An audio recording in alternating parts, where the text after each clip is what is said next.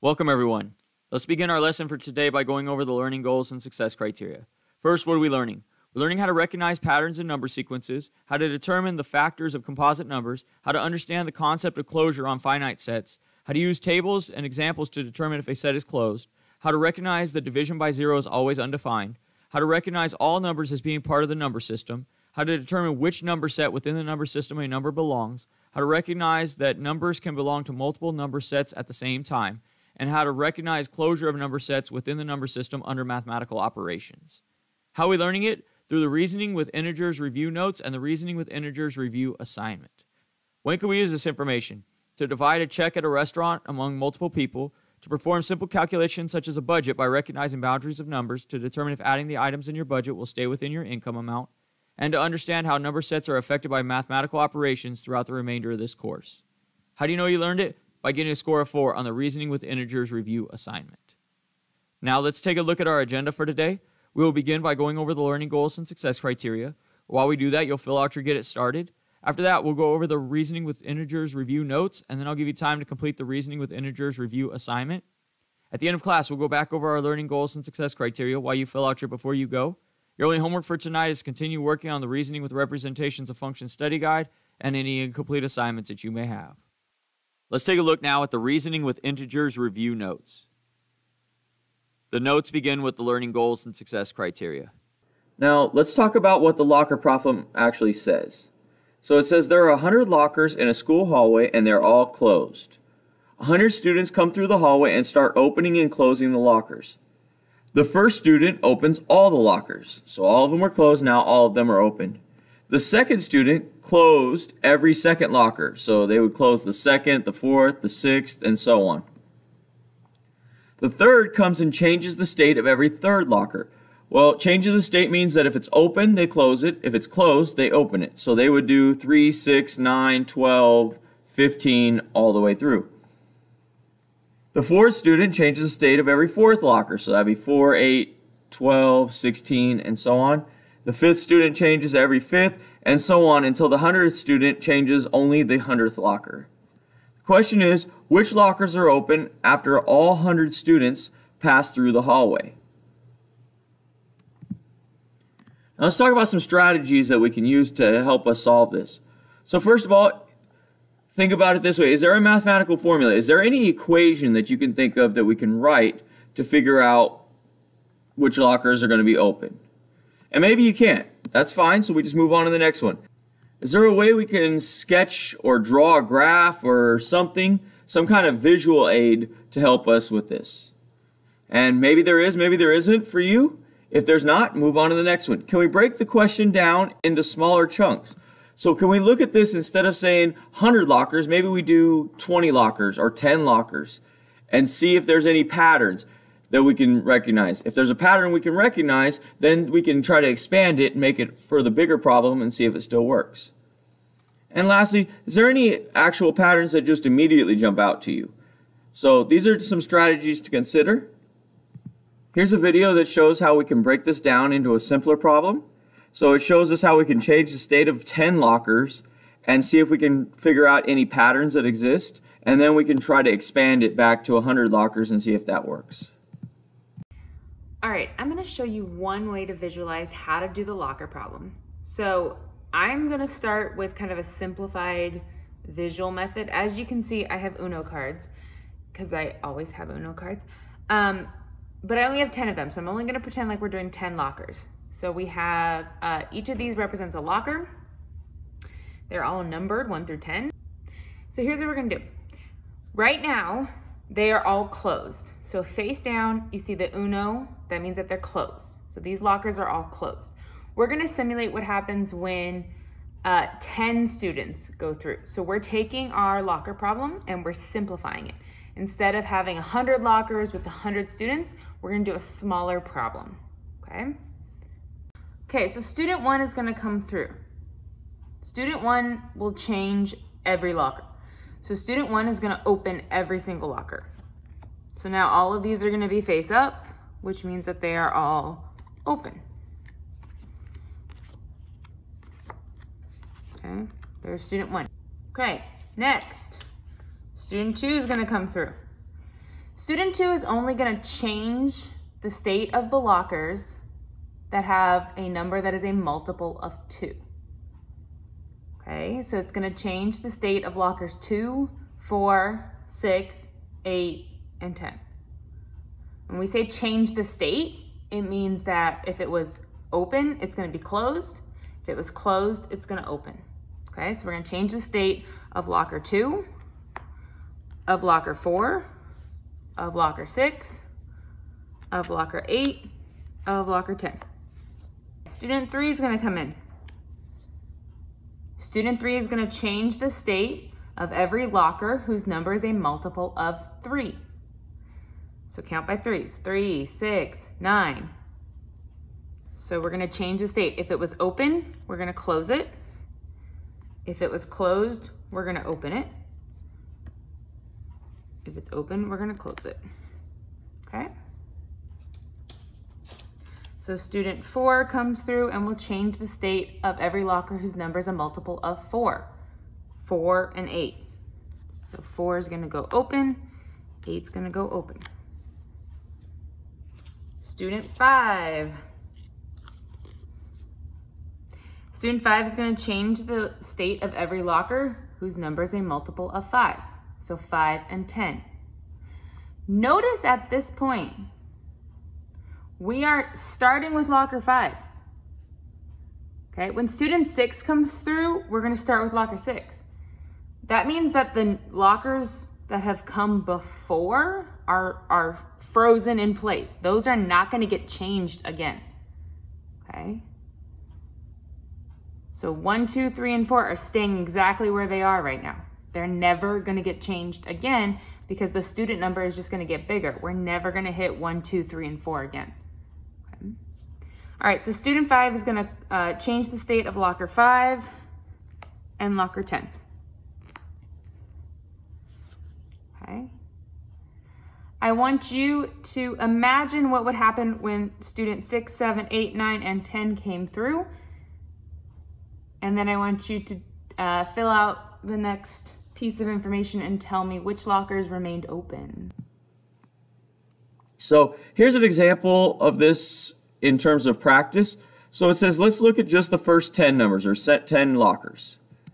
So student 1 opens locker 1. So locker 1 just gets opened by student 1, and that's it. It's never going to be changed again because student 2 is only going to start with locker 2. So student 1 will open locker 1 and it'll stay open. Now locker number 2, student 1 opens it and then student 2 closes it. So it's closed. Locker 3, student 1 opens it, student 3 closes it. So it's closed. Locker 4, student 1 opens it, student 2 closes it, student 4 opens it, it stays open. Locker 5, student 1 opens it, student 5 closes it, it's closed. Locker 6, so locker 6 is opened by student 1, closed by student 2, opened by student 3, and closed by student 6. So it's closed at the end. Locker 7 is opened by student 1 and closed by student 7, so it's closed. Locker 8 is opened by student 1, closed by student 2, opened by student 4, and closed by student 8, so it's closed. Locker 9 is opened by student 1, closed by student 3, opened by student 9, so it's open. And locker 10 is opened by student 1, closed by student 2, opened by student 5, closed by student 10, so it is closed. So if we look at it then, we can see that the ones that are open at the end of this are lockers 1, 4, and 9. Well, what patterns do we notice about it?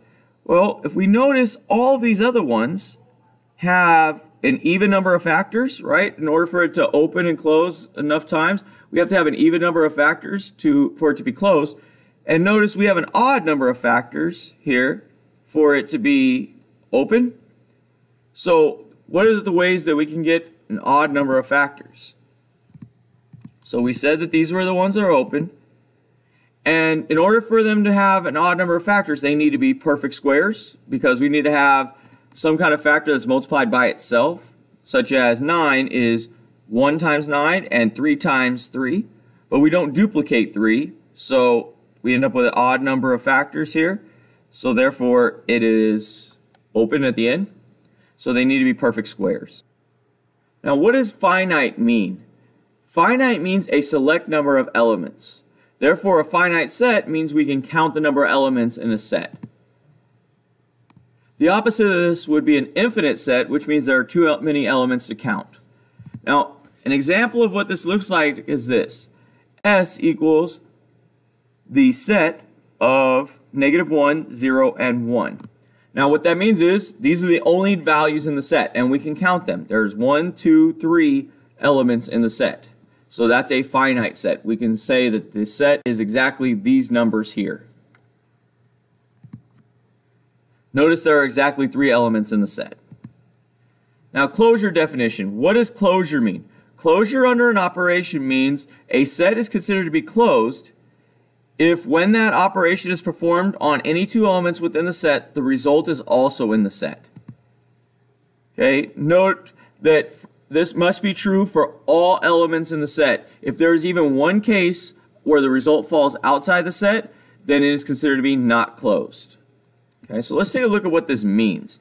So here's an example. We have the set of -1, 0, and 1, and want to know, is it closed under addition? So what that means is I'm going to take each of these elements, so like -1 and 1, and when I add them together, I get 0, which is in the set. So that means that the set might be closed. If for some reason, though, I end up adding 2 numbers together, and the result is outside the set. So let's say I add something together and I get 6. Well, 6 is not in the set, so therefore it is not closed. So an example of what would make the set closed would be -1 plus 1 equals 0. Because 0 is in the set, it looks like it might be closed. Now, is there an example we can come up with that makes it out of the set? Well, if we add 1 plus 1, because we do need to include it plus itself, so 1 plus 1 equals 2. Well, 2 is not in the set, therefore the set is not closed. And again, if there's even one example of this, so it doesn't matter that this part ended up inside the set. Because this one example is out of the set, then the whole set is not closed. So how do we account for all the possibilities? So we're going to create a table designed to combine all the possibilities. So we have our table here, like this, and then we're going to add up each of the values. So like here we have -1 plus -1, which is -2. Then we have -1 plus 0, which is -1. We have -1 plus 1, which is 0. Then 0 plus -1, which is -1. And 0 plus 0, which is 0. 0 plus 1 is 1. Then 1 plus -1 is 0. 1 plus 0 is 1. And 1 plus 1 is 2. And we can see that we have 2 examples that are not in the set. These 2 here, -2 and +2. Therefore, the set is not closed. And whenever we say that a set is not closed, we need to say why. The reason why the set is not closed is because of 1 plus 1 and -1 plus -1. Now, whenever we are checking closure by 0, a set is never closed as long as the set includes 0. It's because if I divide anything by 0, the result is undefined.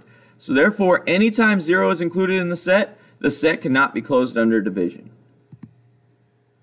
There's a video here that shows you how to check closure for finite sets, so you can go ahead and watch that as well. Let's talk now about how we can check finite sets for closure. So all I did was create a table using Google Docs. So I created a 4x4 table, and then I just filled in the numbers of -1, 0, and 1, and -1, 0, and 1. And we could put any numbers in here to check for closure, whatever the set requires. And what we're going to do is we're going to take a look at if this is closed under addition. So the way we do this is we're going to take each of these numbers here along the top and add them to each of the numbers along the side. So this box here would be -1 plus -1. So -1 plus -1 we know is -2. -1 plus 0 is -1. -1 plus 1 is 0. And then 0 plus negative 1 is negative 1. 0 plus 0 is 0. 0 plus 1 is 1. 1 plus negative 1 is 0. 1 plus 0 is 1. And 1 plus 1 is 2. So once we do that, we can see that we have two numbers here, this one and this one, that are not in the set. So therefore, we would say that this set is not closed. And we can do this with any numbers, or we can do it with any operation. So this could be multiplication. We can still do it with that. So it would just be negative 1 times negative 1, and 0 times 0, and so on. So we could check our finite sets using these tables. And from there, we move on to our poster. And this goes with the assignment that you'll do on Desmos.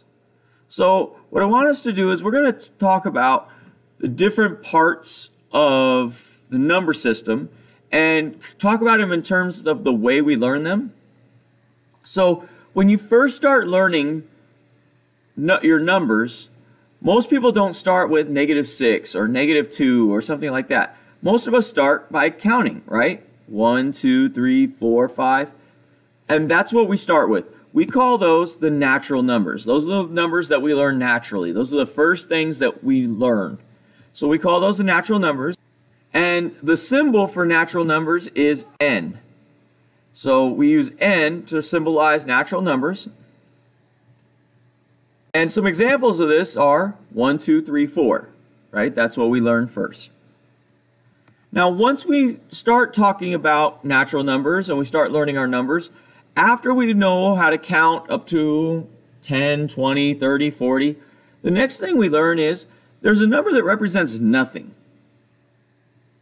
We have to add that in. When you say, how many apples do you have? We need to be able to say, I have no apples. So we learned that there was 0. And we call that whole numbers. Whole numbers are n with the little subtext of 0. So what that means is the natural numbers plus 0. So that's what we learned. We learned that there are natural numbers, and then we learned there's 0. So examples of this would be 0, 1, 2, 3, 4, 5, etc. Now once we learned that there was 0, the next thing we learned was, hey, there's numbers on the other side of 0 also. We learned that there were negative numbers, and we call those integers. And the symbol for integers is z. So these include all the whole numbers, so all the natural numbers and whole numbers, but the negative versions of them as well. So it includes -2, -1, 0, 1, 2, etc. So that's what we learn next. After that, we learn that there are what we call non-negative rational numbers. Now, what is a rational number? It's a fraction. So we learn there's numbers between 1 and 2, between 2 and 3, between 3 and 4, etc. So we learn that there are numbers between. And at first we learn that these fractions are positive. So that's where the non-negative part comes in, and then rational numbers just means fractions. So these were positive fractions. So the symbol for that is Q, which is a symbol for rational numbers or fractions, and then the plus sign here stands for positive only. So examples of this would be 1/4, 1/2, 3/4, and 1/1, which is 1. So if you notice, 1 isn't been included in every set. 1/1 is 1, 1, 1, and 1. So we have non-negative rational numbers. Then we learned that there are other rational numbers. There are negatives as well. So the rational numbers are the negative and positive fractions. So in this case, the symbol is Q. And some examples would be -1/2, -1/4, and 1/4 and 1/2. After we learn that there's fractions, then we learn that there's real numbers. So real numbers are numbers that can be found on the real number line, but can't be written as fractions of integers. So real numbers, the symbol is R. And some examples of this are like pi, square root of 2, e, ln. Those are all examples of real numbers. After real numbers, we learned that there were complex numbers. These are the imaginary numbers. The symbol for that is C. And some examples of these would be like I, 2 plus 3i, and square root of -1. So all of these would be complex numbers. So this is the number system. And what you should notice, like I said earlier, is numbers like 1, for instance, are in every set. So any number that's here in the natural numbers is also a whole number. It's also an integer. It's also a non-negative rational number. It's also a rational number, and real number, and complex number. And it continues to work its way down. So every integer is also a rational, a real, and a complex. So we can continue to look at this and work our way down. So every real number is also a complex number. So numbers can belong to multiple sets at one time, but there's only one set where they directly fall in. It's the first instance of them falling into the set. Now let's talk about the definition of infinite set closure. First of all, what does infinite mean? Infinite means an uncountable number of elements. So it goes on to infinity. It keeps going forever. So an example of this would be like the natural numbers. So we can count 1, 2, 3, 4, 5, 6, 7, 8, 9, 10, and we can keep counting. And no matter what number we stop at, there's always a number past it. So that's an infinite number of elements. Therefore, an infinite set means that we cannot count the number of elements in the set. The opposite of this would be a finite set in which there are a countable number of elements. So let's say I wanted the natural numbers between 1 and 10. Well, that goes 1, 2, 3, 4, 5, 6, 7, 8, 9, 10, and stops, and we can't keep going. So that would be a finite set. So an example of an infinite set would be the set of integers. So there's no limit to the number of integers we can count. Now, closure definition. What does closure mean? Closure under an operation means a set is considered to be closed if when that operation is performed on any two elements within the set, the result is also in the set. Okay, note that this must be true for all elements in the set. If there is even one case where the result falls outside the set, then it is considered to be not closed. Okay, so let's take a look at what this means. So here's an example. We have the set of -1, 0, and 1, and want to know, is it closed under addition?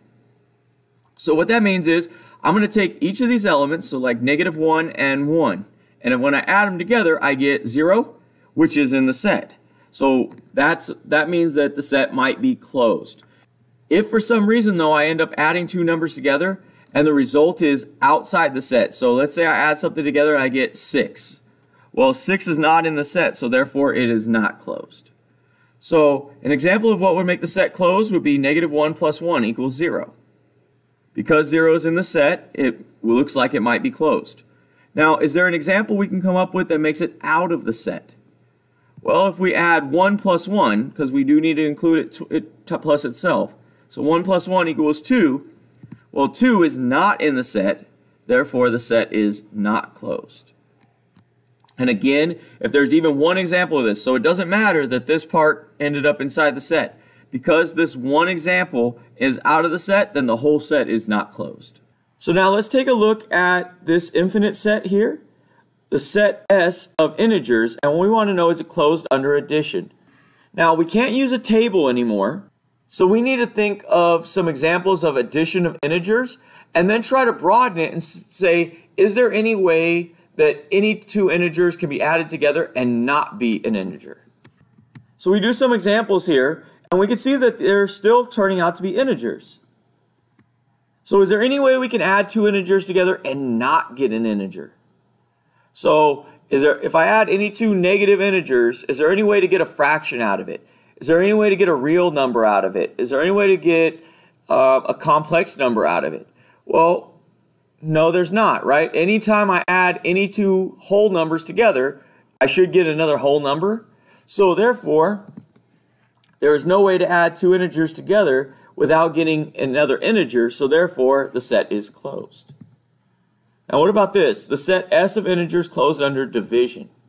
So again, we're going to think of some examples.